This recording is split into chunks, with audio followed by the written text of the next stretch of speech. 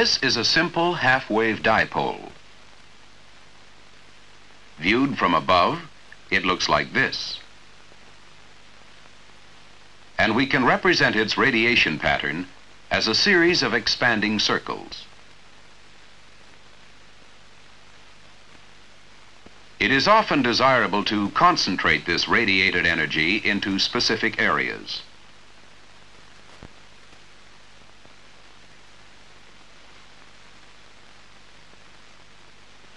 In other words, we wish to make the antenna more directive. To see how this is achieved, let us return to the omnidirectional pattern. Here, red represents the positive peaks and blue the negative peaks. The distance between two peaks of opposite polarity is 1/2 a wavelength. We will introduce a second dipole spaced 1/2 a wavelength from the first. If we feed both dipoles 180 degrees out of phase,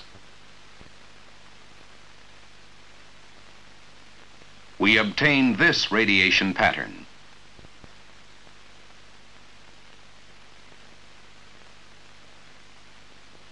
In the plane broadside to the antennas,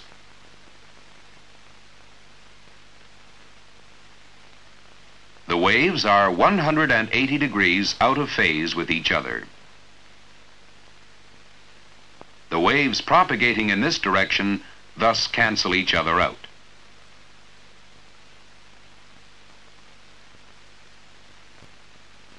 Useful propagation has thus been achieved in two directions, by feeding the dipoles 180 degrees out of phase. If we feed the dipoles in phase, we obtain this radiation pattern. This time, waves in the plane of the antennas are out of phase. The waves propagating in this direction will thus cancel each other out.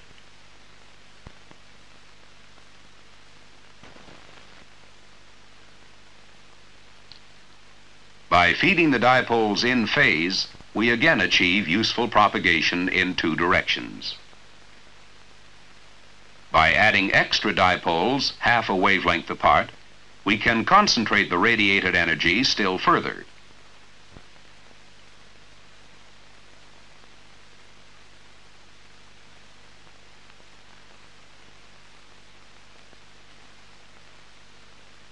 Let's now review how bidirectivity is achieved. A single dipole with its omnidirectional radiation pattern produces a donut-shaped polar diagram. By adding a second dipole 1/2 a wavelength from the first, we have altered this polar diagram to produce two lobes.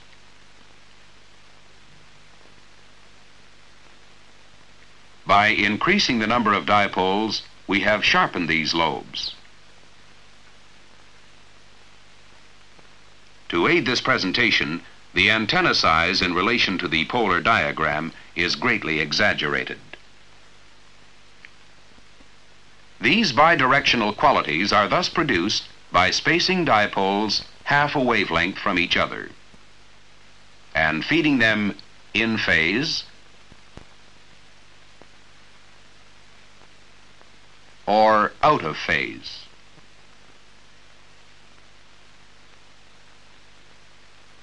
Three practical examples of this type of array are the broadside,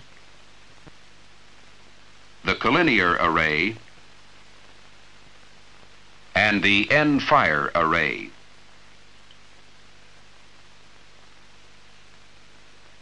All these antennas concentrate the radiated energy in two directions.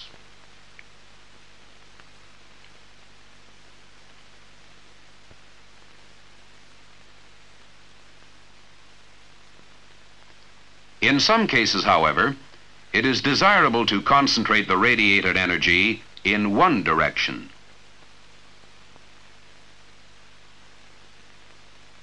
To see how unidirectivity can be achieved, let us return to the simple dipole. A quarter of a wavelength from it, we add an undriven element which acts as a reflector. Again, we can view the elements from above.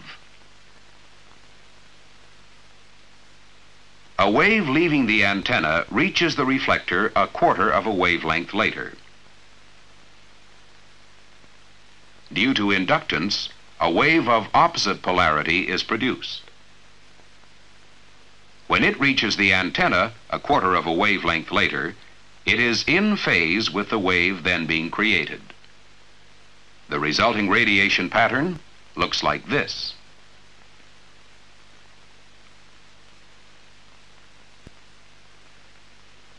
Notice that in this direction, the waves cancel each other out,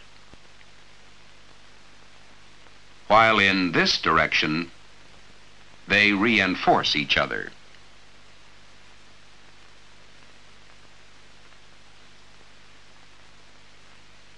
Unidirectional radiation is thus achieved by adding a reflector a quarter of a wavelength from the dipole.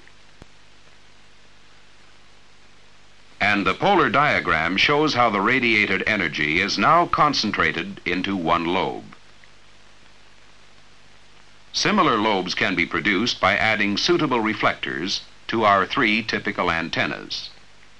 Here is the broadside, the collinear, and the end fire. The upper VHF region sets the practical limit to this type of array. It is more convenient to control the radiated energy and narrow the beam width in the microwave region. Because the microwave region is close to that of visible light, we can now use optical principles to solve our radiation problem. Let's briefly review a simple optical principle. Here's a plane surface. Light, striking it at this angle, will be reflected at an equal angle. If we arrange a number of such reflecting elements so that the reflected rays emerge parallel to each other, our reflector becomes a parabola. All path lengths from the focal point will be equal.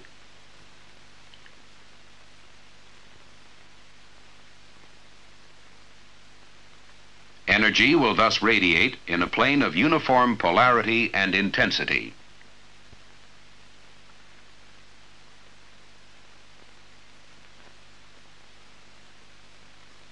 The practical parabolic reflector is three-dimensional,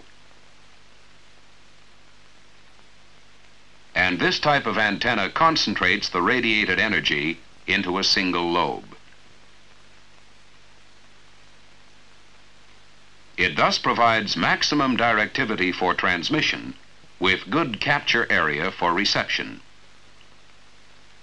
Other antennas can be derived from the basic parabola, such as the parabolic cylinder, the orange peel paraboloid, and the cosecant squared antenna.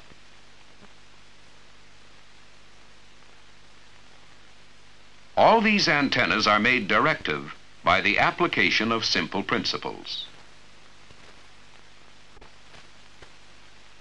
From the simple dipole with its omnidirectional radiation pattern, which produces a donut-shaped polar diagram, We can arrange the feeding and relationship of additional elements to change the radiation pattern.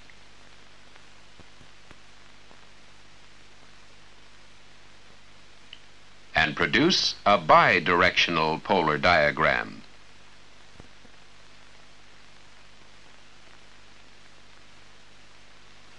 We can further concentrate energy by the use of reflectors.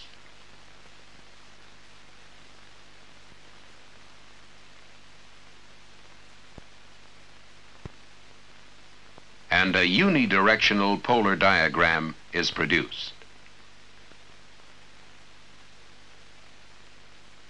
The application of these simple principles facilitates the design of antennas which concentrate energy and increase receptivity in the desired direction.